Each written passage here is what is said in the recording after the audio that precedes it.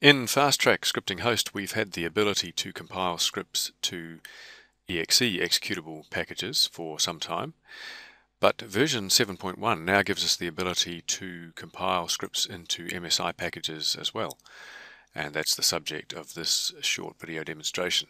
So there's the create exe file capability in FastTrack, and here now, new to version 7.1, is the ability to create MSI packages. And that's what we're going to look at today. So the package that I want to deploy via MSI is a console. I've called it RDP console, and the main thing that I want to do here is run a Microsoft RDP connection to enable me to connect to our binary research terminal server. So I'm simply using a run command to do that. If I scroll down here and look at the context helper, run command runs a program, waits for it to finish. So that's just what I want to do in a console context. There's four other options here. All they do is put up a show message or exit the console, and it's only a few lines long. In fact, that's the entire script.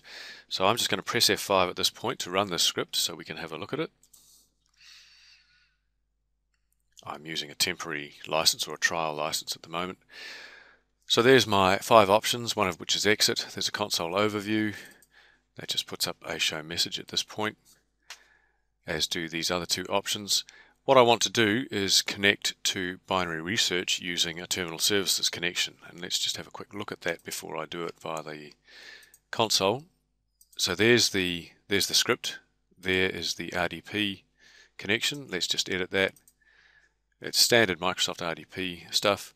So there is the terminal services computer, and if I connect to that, it goes straight through and I'm presented with my credentials screen for logging on. So I'll go through the actual logon process a little later, but that's very straightforward to set up, and this is the application that I want to deploy. So if I double click that, I get the same thing. I'm presented with the credentials login window. So let's cancel that, go back to the script. So that's the script that I want to deploy, but in addition to that, I want to have it available once it's installed by MSI from the start menu. So I want customers to be able to go start, all programs, and then in this list here, I want them to see the console come up.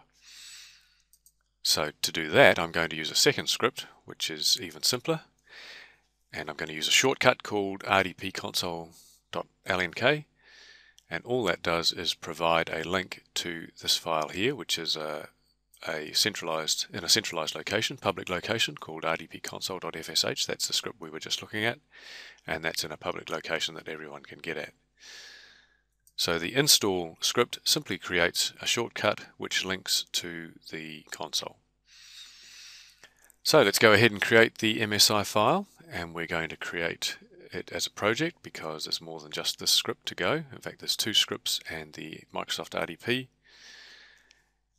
and they are currently all in the same folder.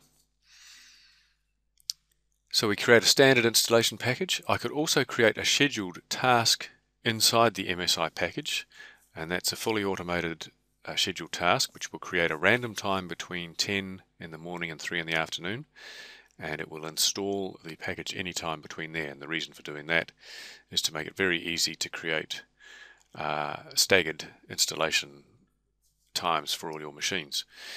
At this stage, we're just going to create a straightforward MSI installation package, call it RDP install, accept all the defaults for versions, and I'm just going to place that on the desktop, which has come up there. And as well as the script which we are currently looking at, rdpinstall.fsh, that's the base script, it will also include the other files it's found in the folder, which is the RDP connection and the console script itself. So let's go ahead, create that MSI file. It's been placed on the desktop.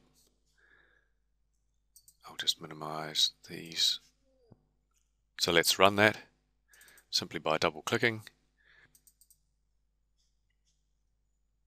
And this menu will not show up if you are running it via SCCM or via group policy in unattended mode.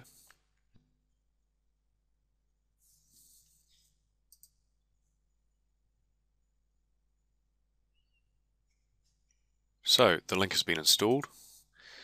Close the installation program. Go to Start, All Programs. There is the link. Click on the link. There's the menu. Click on my connection, and I'll actually log on this time.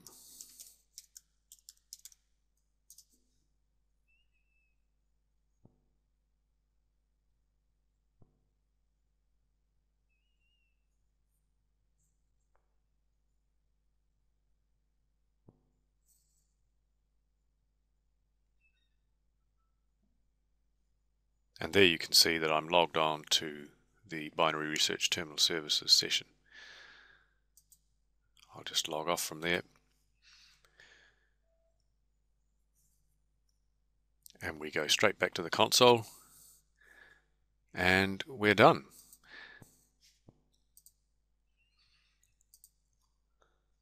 So that's just a very quick look at creating an MSI package to deploy an application using a shortcut link. Thanks for watching.